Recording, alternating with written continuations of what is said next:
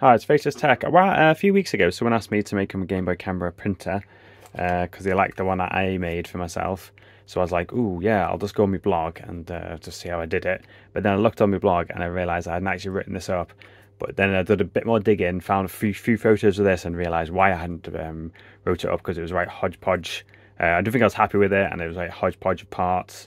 Sort of whacked together. So I thought, right, we'll go make it better, and then I can release the files and everything else. So basically what it is an ESP8266 dev board. Use one of these Node MCU ones. You probably could get away with a smaller one, but I know that this works, so, you know, go with what you know. It's also got a recycled vape battery and a board, which is one of them TP4056, but also with a low powered like buck boost on it, so that's quite nice. So it keeps it quite low powered, because I think this original one that I used had I think it was running off 3.3 volts for some reason. I don't really know, there must have been a reason at the time, but obviously. So right, I'll get into a bit of a quick demo of what this can do. It's quite easy. What you do is turn it on. It won't do anything.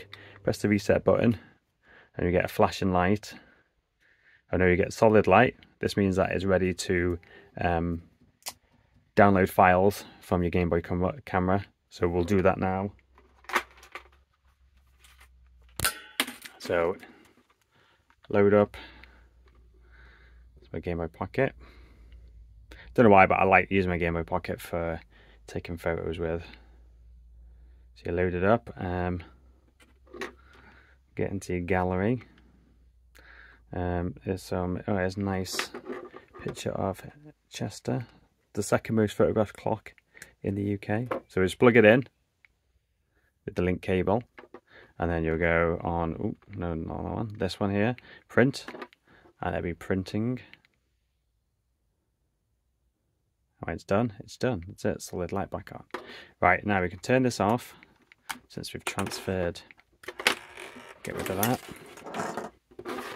And then come back onto this, press the reset button again. It's got two modes basically. One's print mode, and then this mode is Wi-Fi mode. So we're going to go on my tablet. I'll do it this way because it's a lot easier. Right, so what you want to do, I've already got this set up, but you want to go for your Wi-Fi. So work on your iPad, your iPhone, all that kind of stuff, and then you want to go select Game Boy Printer.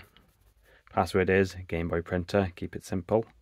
The only thing on this, it might moan about that it's got internet connection, but no internet access. So we'll just say yes to that. Stay connected. Get in your web browser, and then you want to go to this address at the bottom here, which will take you to this. You want to go import, and then you can just go check printer. And there'll be 5 images here, so we'll get to these on here. See, there's a few Chester clock ones. What I want to show you though is what is great about this is we're just going to import.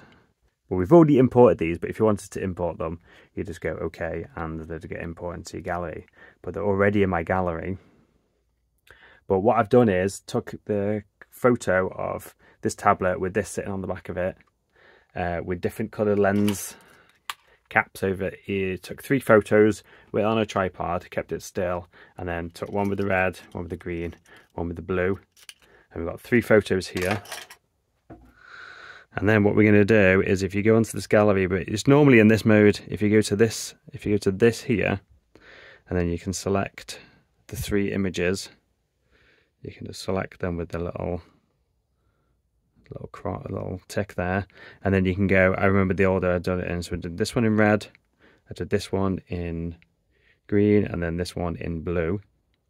And then you can go up here, click this, and then it'll be a save image there, and it'll save it as an actual like colour photo.